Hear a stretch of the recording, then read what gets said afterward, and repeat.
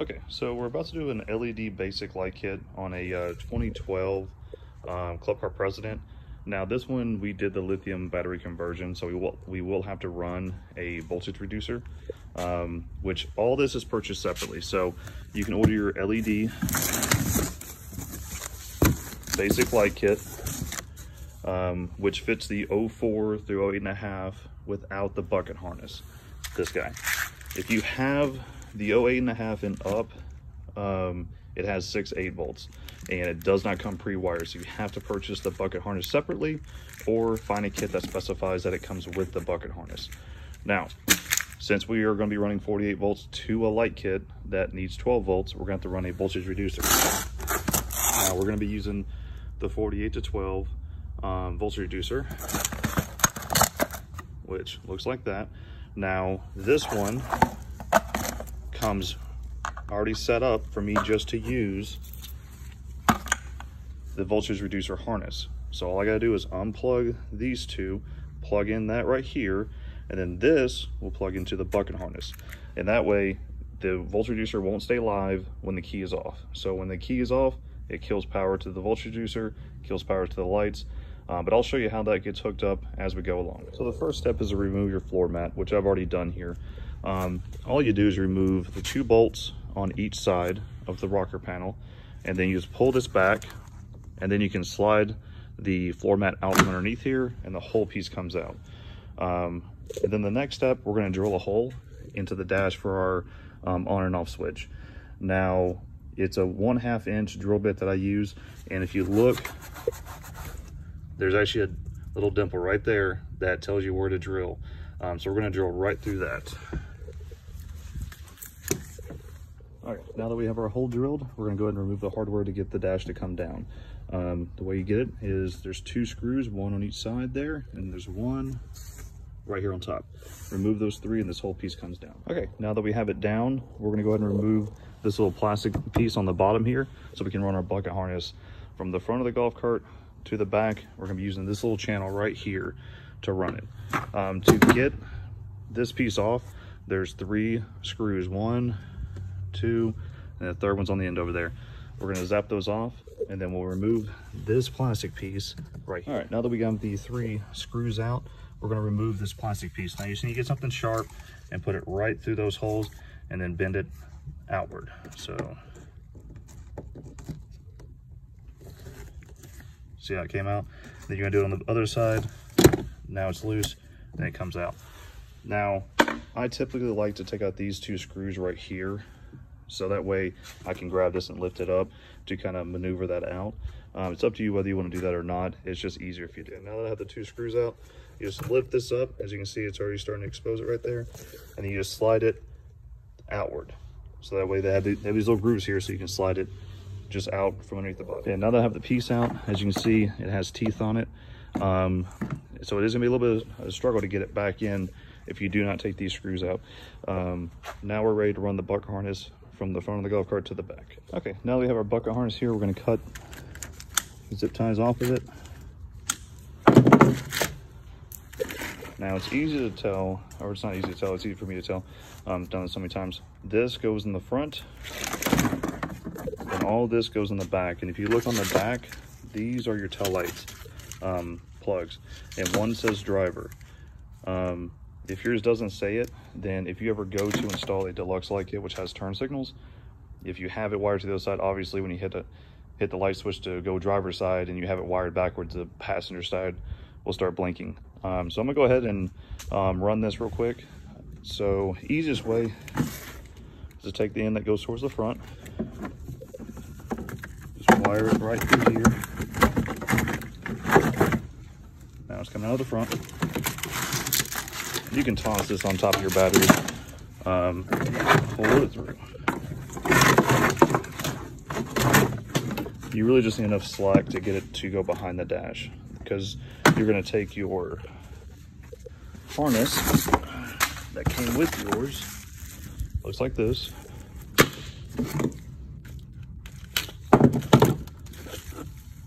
and that end is going to plug into that end. But since we're running a voltage reducer, we're going to use that plug I talked to you about earlier. This is going to go in between those two. This is going to plug into one side, and it's going to plug into the other side. So before we get everything wired up, let's go ahead and put on the on and off switch. Super easy. Just twist this guy off.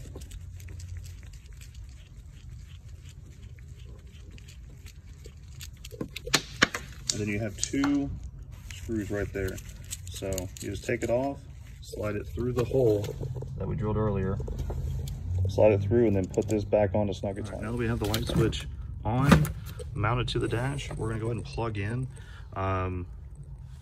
So this is for your light, your headlight. So there's a little channel down here.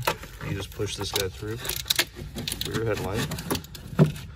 And then I'm gonna go ahead and plug in the voltage reducer harness. Okay, just plugged it in. So we have the headlight harness going to the front. This is our voltage reducer harness. You can tell there's two plugs on it. We're gonna run this to the front as well because that's where I like to mount it. And then it's plugged into the bucket harness, which is running back into the the battery tray. So I'm gonna go ahead and run the voltage reducer harness to the front. I'd like to mount it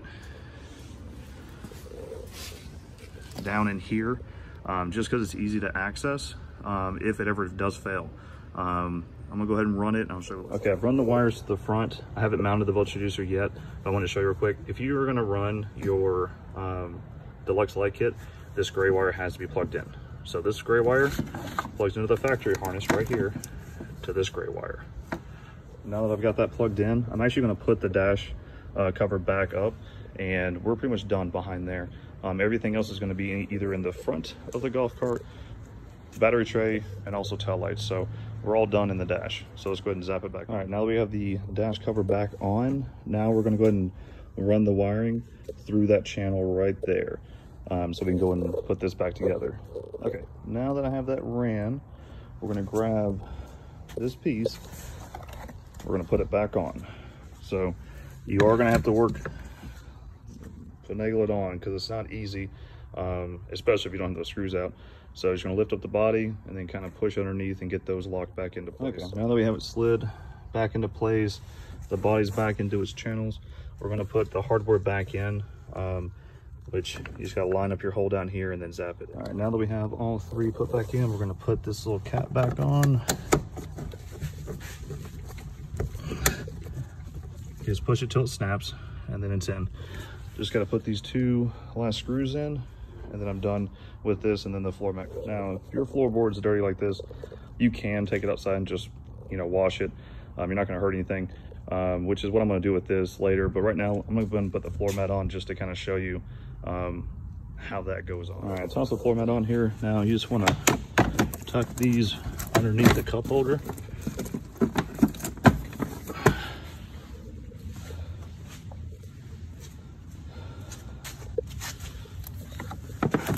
Just underneath there. Then we're going to position this over the pedal assembly.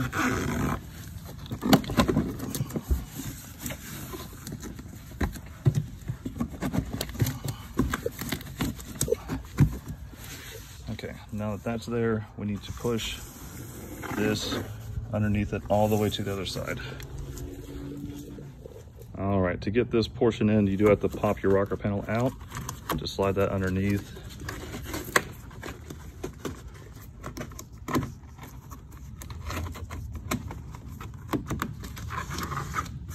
And then you do have to slide this back into its spot right there and then snap it in. Okay, now that we got both sides popped in, going through there, you'll see your hole right there.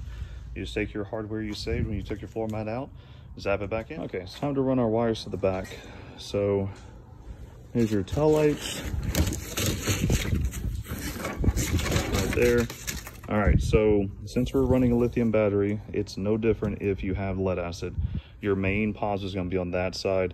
You can tell because it has this blue wire coming off of the main terminal, main positive. Now, on your harness, get a grip of it. As you can see here, you have a black wire with a male end, and then your positive has a female end.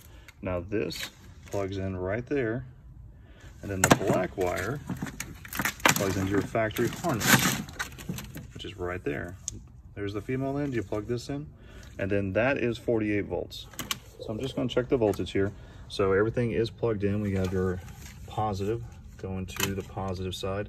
Again, if you had lead acid batteries, this positive terminal would be on a lead acid battery right on this side. You have one going that way, one going that way, and then one sideways. That's your main positive over there. And then this wire is still in here. It's just usually tucked back behind here. You just got to find it.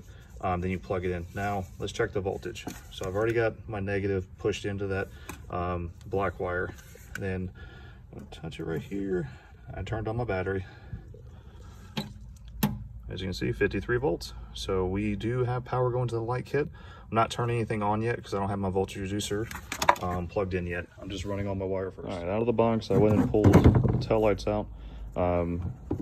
Easiest way to do these is just to put them where you want them to be. Like if you want it to sit a little bit further out, or if you want to sit flush, go ahead and set it right there. And then mark your hole. As you can see, you have to fit that wire through the body.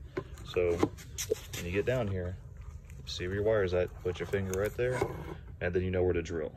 And then you just go ahead and drill your hole. I personally use this guy, which is it 2-inch? Yeah, hard to see, but that's what I use. It's just a 2-inch, and I just drill right through it. Let me go and drill both holes. I'll show you what. Okay, I have fed my wire through, cut both of my holes on both sides.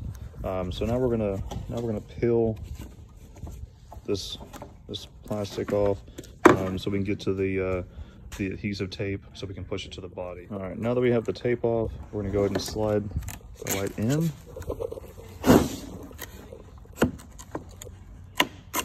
So just find your hole, push it against the body, and then you'll go ahead and put your screws in. Obviously one down there, then one right there. You are gonna get a hardware pack with your light kit. It's gonna come with instructions, but I've already taken it out. So you're gonna get zip ties and your 4 screws. So we're gonna use those screws, lock this down, and then we'll do the other side as well. All right, both tail lights are in. Now we're gonna move to the front, and we're gonna get the voltage reducer put in, as well as the headlight bar. So on the voltage reducer, I am gonna have to unplug these wires, which is just 2 plugs. The reason for that is if you were gonna use this voltage reducer and on a different car, then you would use these to wire it up, because it wouldn't be able to be plugged into the, like this one has a bucket harness, wouldn't be able to be plugged into the harness. So I'm just gonna unplug these. Okay, now that I've got them unplugged, now it's time to mount the voltage reducer up. I'm personally going to run a self-tap into that plate, and then just plug it in right where wherever that harness is dangling. Okay, I have put the voltage reducer in the wheel well here. I just ran some self-taps on the top and the bottom to secure it. So now, just gotta plug in the wires into the harness, and then that'll be done. So we're about to run the headlight harness. What I like to do, here it is right here, I like to run it over this. Got that where you can see it. So that way it's away from the steering box. I would not run it through here just because you have moving components there. I run it through the top, and then once I get it plugged in to the headlight, then I go ahead and zip tie all these harnesses down away from the wheels. Okay, here's the front of the golf cart. So typically there's a plastic shield right here at your bumper, and behind it you'll have to go from the side to get to these bolts right here, which you'll have it going through from the top to the bottom here with the nut on the bottom. Since I did the lift kit, it had to come off, so there's no point in me putting it back on. But that's where your hardware is. Just take it, zap off the nut, pull out your bolts, and then your headlight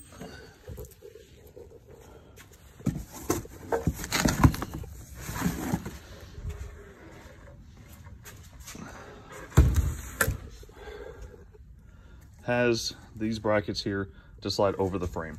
I'm gonna go ahead and put it, I'm gonna go ahead and slide it over the frame right here, and then once I get the holes lined up to put my bolts in, I will zap them down. Okay, now I've slid the headlight bar on.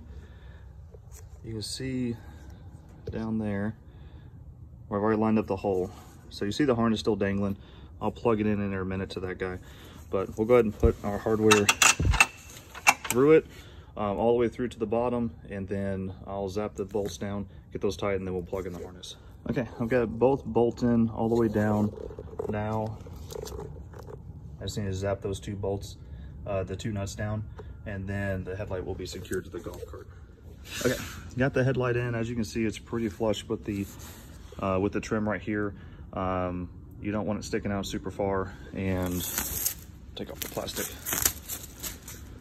Okay, so I've already plugged in the harness up there, so it's plugged in. You'll see some additional wires here. That's for your horn, if you did the deluxe light kit. So you would run that over to your horn. You'd use the bolt right there, not this one for your shock, but the one right here. That's where you would mount your horn. They go around to the battery tray. These additional wires right here, these are for your brake lights switch if you were to use the deluxe light kit. So you would just run these through your floor mat. As you saw, I ran the bucket harness right through here. You just run it right into here, right where your pedal assembly is, and then you would mount up your brake light switch. But there's nothing else in here. Everything else is hooked up. So that's the only wires that are supposed to be left behind. So what I'm gonna do now, I'm gonna zip tie the zip ties that came with the hardware. I'm gonna go ahead and zip tie all these wires out of the way, so they're not near anything that moves. All right, so I've got everything zip tied out of the way, got the harness going up, away from the steering rack. All that's done. So voltage reducer is mounted, plugged in, everything's good. So now that I'm hooked up, let's go ahead and put it into run. Turn the key on. That's which is going to activate the voltage reducer, and then let's just see if it works. There you go. Let's check the tail lights. On and on. Now you'll see that when you turn off the key, there goes the light. So even though the switch is out, it's really from the key, because the key will turn on the headlight. So even if you forget, you turn off the key and boom, it's off. So that is the light kit. Hope y'all enjoyed watching.